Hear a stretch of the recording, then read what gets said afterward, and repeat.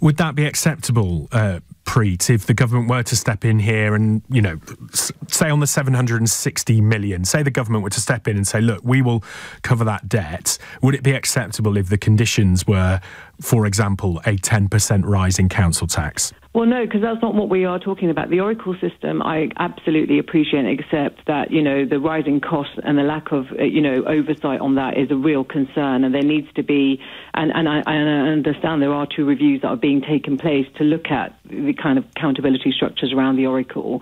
I don't think what we're asking for right now is that level of intervention from government. What it's a recognition is asking the Prime Minister, you've stripped this council out from nearly £1 billion. It's still got to deliver essential services. There are huge demands on those, and so it's a recognition that with the pay claim that's already equal pay claim that's already been made, with the issues around that are now being presented, but of course all these deficit budgets and recognition of that, that is what Birmingham is asking for, is for the government to step in and recognise that and work with it to find a solution. What you don't expect to see a Prime Minister do is unequivocally say, no, he's not going to provide any support. There's lots of other measures that he could be doing and providing support, especially MHCLG, working with the City Council. That is what leadership is about, and actually we're not seeing that from this Prime Minister.